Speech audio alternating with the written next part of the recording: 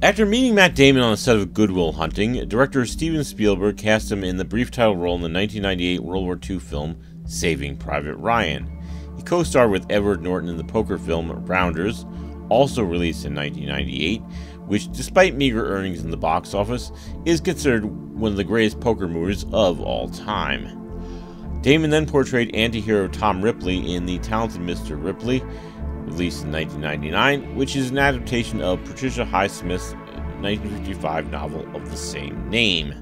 The film co-starred Jude Law, Gwyneth Paltrow, and Cate Blanchett, and received praise from critics.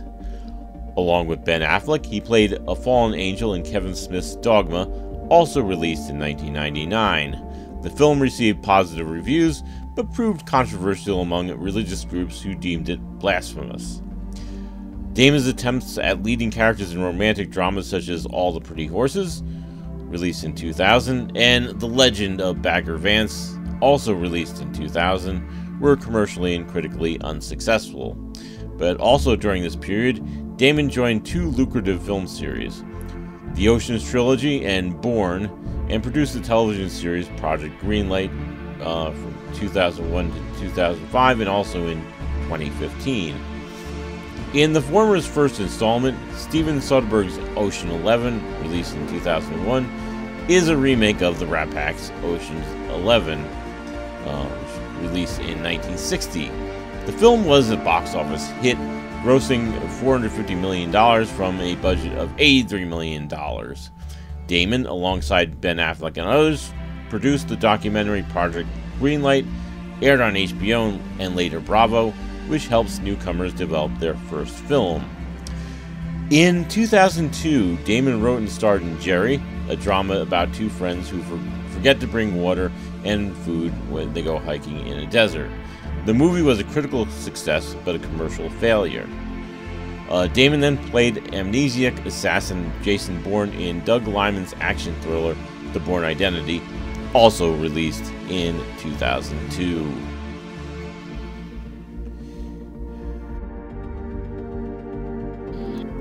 I purchased this movie during the pandemic in the Movies You Buy bin at CVS for $4.99. This is well within the parameters imposed for a low-budget review.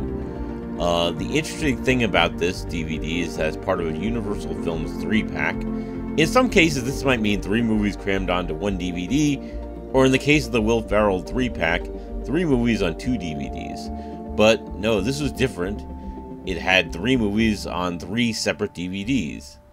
I know the cost of manufacturing a DVD is at most 25 cents. At least I think it is, unless they figure out a way to make it even cheaper. But this was still a pretty good deal. 3 movies, 3 separate DVDs, $4.99. I've only watched The Bourne Identity. I'll watch the other 2 movies in subsequent weeks. But yeah, this was a pretty good deal. I'll give you $10,000 to drive me to Paris. I can't remember anything that happened before 2 weeks ago. Trained by the government. You've got a black ops agent who's off the reservation. Taught to disappear. I don't even know who I'm hiding from. I gotta figure this out. Born to survive. You! Stop right there! On June 14th, Matt Damon This is not gonna stop. is Jason Bourne. What are you gonna do? I'm full of surprises. The Bourne Identity. Rated PG-13. At theaters Friday, June 14th.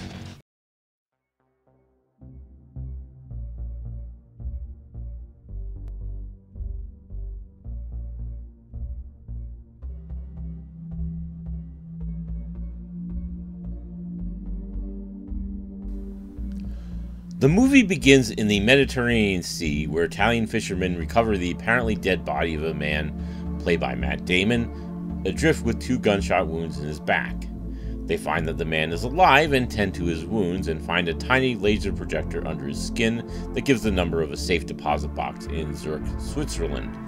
In spite of the captain of the ship saying everything will come back to him, he does not remember his name, but over the trip he demonstrates advanced combat skills and fluency in several languages. In spite of it all, he hasn't remembered his identity by the time the ship docks. The man goes to the bank in Zurich to investigate and finds passports, IDs with different names, and various currencies. He starts using the name on the American passport, Jason Bourne. After Bourne has left the bank, a bank employee contacts Operation Treadstone, a CIA Black Ops program. Treadstone's head, Conklin, played by Chris Cooper, issues alerts to police to capture Bourne and assigns 3 agents to kill him. Castell, played by Nikki Node, Mannheim, played by Russell Levy, and the Professor, played by Clive Owen. The CIA Deputy Director contacts Conklin about a failed assassination attempt against exiled African dictator Wambosi, played by Adewale Akinwumi Abaje. And Conklin promises he will deal with the agent who failed. Bourne enters the American consulate, but he is found out and pursued by Marine guards. He escapes by climbing off of a balcony and offers Marie Kreutz, played by Franka Potent, who is a 26-year-old German woman whom he saw at the consulate, $20,000 to drive him to Paris. When they get to Paris, they enter an apartment, where Bourne contacts a hotel through the phone. He asks about the names on the passports, and learns that John Michael Caine was registered at the hotel, but died 2 weeks earlier in a car crash. Castell breaks into the apartment, ambushing Bourne and Marie. Bourne gets the upper hand, and Castell, rather than allowing himself to be interrogated, jumps out a window and dies. Marie searches through Castell's belongings and finds wanted posters of Bourne and herself. She agrees to help him. The two escape, avoiding the police in Marie's car, and they spend the night in a Paris hotel. Wambosi is obsessed over his attempted assassination, and to placate him, Conklin places a body to pose as John Michael Caine, the alleged assailant. Wambosi remains unconvinced and threatens to report the CIA's actions to the press. The professor then assassinates Wambosi on Conklin's orders. Bourne, reading a newspaper, learns about the failed assassination attempt on Wambosi's yacht. He surmises that he was the assassin. Marie is afraid of him and tries to leave, but Bourne convinces her that they should stick together. They take refuge at the French countryside home of Marie's half-brother, Eamon, played by Tim Dutton, and his children. Under pressure from Abbott, who's played by Brian Cox, Conklin tracks Bourne's location and sends the professor to kill him. Bourne shoots the professor, and as he is dying, he reveals their shared connection to Treadstone. Bourne sends Marie, Eamon, and the children away for their protection. He then contacts Conklin via the professor's phone, and they agree to meet alone in Paris. He agrees to meet Conklin in the middle of a bridge. When Bourne sees that Conklin is not alone, he abandons their meeting but puts a tracking device on Conklin's car, leading Bourne to Treadstone's safe house in Paris. Bourne breaks in and holds Conklin and Conklin's technician, played by Julia Stiles, at gunpoint. Conklin reveals to Bourne his association with Treadstone and gets him to remember his past, and Bourne remembers his attempt to assassinate Wambosi. On his yacht, Bourne got close enough to assassinate him, but he couldn't find the nerve to kill Wambosi while his children were present. Instead, Bourne fled, being shot during his escape and getting amnesia. Bourne announces that he is resigning from Treadstone and warns Conklin not to follow him. Agents surround Bourne, and Bourne fights his way through them and escapes. When Conklin leaves the safe house, he's killed by Mannheim, who killed him under Abbott's orders. Abbott then shuts down Treadstone and reports to an oversight committee that Treadstone is decommissioned before he starts to talk about a new project called Blackbriar. A few months later, Bourne finds Marie renting out jet skis to tourists on Mykonos, a Greek island. And that's where the movie ends. The Bourne Identity was released in June of 2002, and in many ways, it was a film inconsistent with the era. The movie was released 9 months after the September 11th attacks on the United States, and the United States essentially had a great deal of moral authority, for no other reason than because it was attacked on U.S. soil. They took advantage of this to attempt regime change in several countries. At least the government took advantage of this to attempt regime change in several countries. generally making a mess of things in these countries and other places. And even in countries where regime change was successful, things really didn't work out in the long term, at least in terms of American interests. Witness Iraq, Afghanistan, and Libya. But in 2002, nobody knew about this, and George W. Bush enjoyed an average approval rating of 71.4%. This led to the 2002 khaki election, in which the Republicans won 8 seats in the House of Representatives and 2 seats in the Senate. Now, that doesn't sound like a lot, but keep in mind that usually in an off-year election, the party in power, the party that has the presidency, loses seats. So this would be the Republicans. So the Republicans should lose seats in 2002. Well, not only did they not lose seats, but they actually gained some seats. So basically, it turned the Republican majority to a slim majority to a somewhat fatter majority, and 2 seats basically flipped the Senate from 51-49 Democratic majority to a 51-49 Republican majority. This trend followed us on a statewide level, with Republicans holding a majority of state legislative seats for the first time in 50 years. In popular culture, the TV series 24, in which Kiefer Sutherland played Jack Bauer, an agent with the counterterrorism unit whose mandate is to protect the United States from terrorist plots, captured the zeitgeist of the epoch. One of Bauer's oft-repeated lines are, "You're going to have to trust me." And that seems right, does it not? You can trust the government, right? But anyway, in many ways, dark spy thrillers are nothing new. Sure, there was the James Bond movies, where the focus seemed to be on gadgets and girls, but there was also, if you remember, Danger Man. They were to be retitled for American audiences as Secret Agent. On this series, Patrick McGowan played John Drake, a secret agent for NATO and later M9, a department of the British government. Drake is sometimes at odds with his superiors about the ethics of his missions. This eventually morphed into another series called The Prisoner. In this series, McGowan again played the lead role as Number 6, an unnamed British intelligence agent who is abducted and imprisoned in a mysterious coastal village. The prisoners in the village are people who know too much. They hold secrets that their governments don't want revealed, which is their one and only crime. At least it's the crime for which they're imprisoned there. It is implied that it's not just one government that maintains the village. As the girl in the first episode says, the village is very international. It is never established whether the Western powers maintain the village or the East Bloc, or perhaps, as Number 2, played by Leo McKern, suggests, both powers created the village as an example of condominium.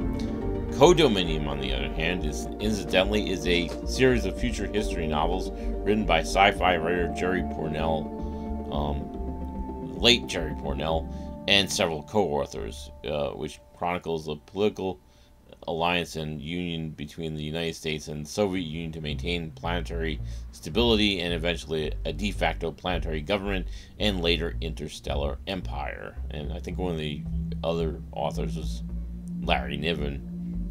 Thus, epic notwithstanding, popular culture has had its history of dark spy thrillers. But The Bourne Identity is far darker. In an era where more people trusted the CIA, Jason Bourne is an assassin for the CIA. He's part of the Black Ops team. He assassinates foreign politicians, which isn't the same as assassinating foreign leaders.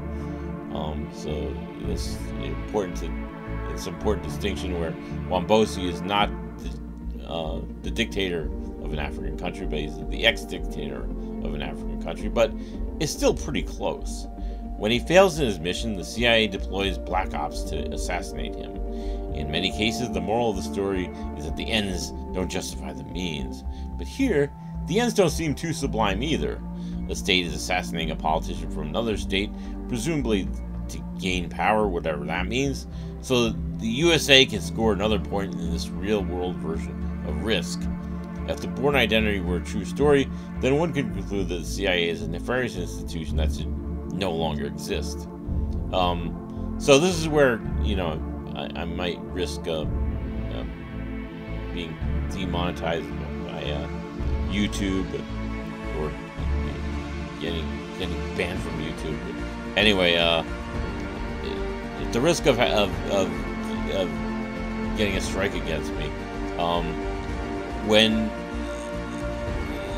in the last few years we've seen the CIA, the abbreviation of the Central Intelligence Agency, is basically a contradiction in terms. When over 30 intelligence officers claim that the Hunter Biden laptop has all the hallmarks of a Russian intelligence operation, when it's been proven that the laptop exists, and in fact, B, once belonged to Hunter Biden, then the Central Intelligence Agency is not giving the American people or its leaders much intelligence. Rather, the agency seems to be giving the American people propaganda. So, political commentary ends here. The storyline of the Bourne Identity is not entirely original. Still, the movie achieves a freshness by not being a typical spy movie. Although the movie has a decent budget, and the budget was like $60 million, and the box office gross was $214 million, so it was a box office success. A lot of the memorable moments are not achieved with flashy special effects. In fact, one of the more memorable scenes is when Bourne evades the police in a car chase using a red Mini, and it's described in one of the DVD extras as you know, you can barely drive this car. This proves that it's not the car, but it's who's driving it. Another memorable scene is in the staircase shootout scene towards the end. Is the staircase shootout scene towards the end of the movie, which achieves its intensity through good choreography and camera work. This movie is a good action movie and somehow allows a unique blend of tension and mystery. Tony Gilroy and William Blake Heron wrote a screenplay that expertly adopts the original novel written by the late Robert Ludlum to the big screen. So I didn't read the novel, so I think I'm probably going to do this my homework. I'm going to read the novel over the next few days. Also, Matt Damon is convincing as the hero of the movie, Jason Bourne. Franka Potente is good as the female lead, and there's some chemistry between her and Damon. And her portrayal of Marie Kreutz puts an interesting spin of the damsel who's not quite in distress. This movie has a PG-13 rating for violence in some language. This is the rating that I expect to see on this movie. There's really nothing in this movie that offends. And let's see, there's... Oh, here. Sex and nudity. Passionate kissing is shown briefly. The woman is in a bra. No male or female nudity. A large billboard poster showing a woman in a bikini in one quick shot, fairly prominent. An unconscious man lies face down after part of wetsuit is taken off. Very brief shot of his hip as a man incised a small scar on his hip. Removing an ID chip. No nudity shown. A young woman hugs a young man multiple times while wearing a halter top. Bourne shoots a gas tank, causing a large explosion, blinding a nearby sniper shoot. So this is like, there's a lot of violence in it, but at least in America, you don't really, you can do violence and not get a bad rating. So this is ranked PG-13, which I expected it to have. Oh yeah, and so for all those who are were cynical about United States and Soviet Union potentially like uniting, well, just remember that all empires end.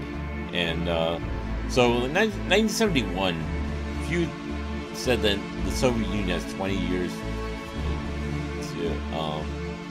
to exist, people would have said you're crazy. But that's what happened. The Soviet Union broke up in 1991. And then, like, so the United States, yes, the chief executive may think that the United States can take on two wars because it's It's America. But this is not 1945. This is 2023. So you have like the current context is that you have this tension in Gaza. Or I really want there to be peace, but it seems apparent that the Israelis and the Palestinians are going to kill each other. So there's nothing we can do about that. So the United States should probably stay out of it. But as they are wont to do, American politicians are going to intervene. So that's my take on that. In summary, The Bourne Identity stands as a good movie and a prime exemplar of the action thriller film. The movie has a cynical theme to it, but doesn't give in to hopelessness. In the context of the time in which it was released, it stands as a healthy contrast to James Bond movies and TV shows such as 24. And overall, the acting is quite good, especially Matt Damon's, who portrays the role of an amnesiac assassin in a sincere way. It is by no means a classic, but is still a very good movie, worthy of holding your attention through the 2 hours of running time of the movie, which, because of its fast-paced nature, seems to run for about a half hour or less. Overall, I give the movie an 8 out of 10.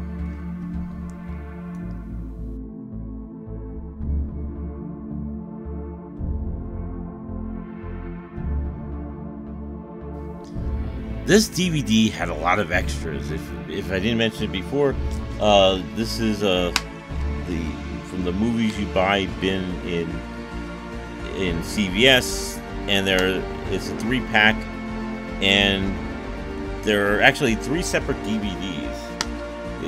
It could have had like just 1 DVD for all 3 movies, or 2 DVDs, but it actually gives you 3 separate DVDs. So in the bonus materials section, there's the opening and alternate ending. Total time of all segments is about 10 minutes. There's also a brief documentary on the late Robert Ludlum, which is less than 6 minutes. A brief interview with screenwriter Tony Gilroy, a little over 4 minutes. A brief documentary called From Identity to Supremacy, Jason and Marie, in which Matt Damon and Frank Portent describe their characters, which is less than 4 minutes. And a brief documentary called The Bourne Diagnosis, which a UCLA doctor explains amnesia. But wait, there's more. I thought that was the end of the bonus section, but there's actually another. I clicked on more, and there's actually more content. There's a documentary on the CIA, which is less than 6 minutes long. A documentary on the car chase sequence, a little over 4 minutes. A library of deleted scenes. A documentary called Inside a Fight Sequence, which is less than 5 minutes long. A Moby video. Apparently Moby recorded a song that has something to do with this movie. The cast and filmmakers, production notes, and DVD credits. You can listen to the movie in English or dubbed into Spanish or French, all in 5.1 surround sound. You can activate English captioning or Spanish and French subtitles. You can select a specific scene, or you can watch the whole movie. And while there wasn't anything of significant length in the bonus materials, there was a lot of them, and there was enough foreign language options so that if English is not your native tongue, you have a decent number of options. Overall, there's enough extras here to satisfy anyone who wants to deep dive into the making of The Bourne Identity. The Bourne Identity is an excellent spy thriller, and the DVD extras make this an awesome DVD. The price of this DVD alone makes this 3-movie pack worth $4.91, but alas, there are 2 movies left to evaluate. So I'm going to tentatively highly recommend this DVD 3-movie pack, although I still have to review the 2 remaining DVDs. But not next week. I'm reviewing Walk Hard, the Dewey Cox story. Well, that's it for this DVD review. I'll be back with a review of Walk Hard, the Dewey Cox story next week. Like and comment on this review and subscribe to it so you'll be informed of the next low-budget review. As always, thanks for watching.